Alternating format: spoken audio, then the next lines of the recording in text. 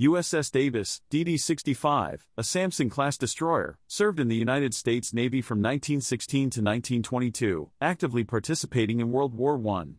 Named after Rear Admiral Charles Henry Davis, the ship was launched on August 15, 1916 and commissioned on October 5, 1916, sponsored by Miss E. Davis, the Admiral's granddaughter.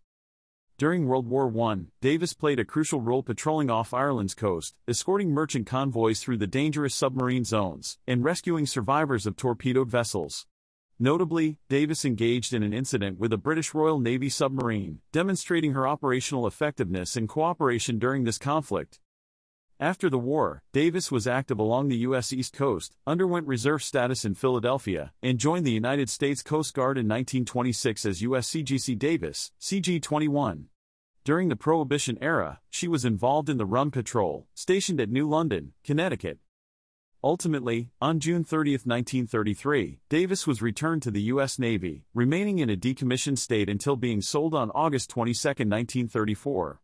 USS Davis, DD-65, stands as a testament to naval history, embodying the transition from World War I operations to Coast Guard duty and reflecting the shifting roles of vessels during this period.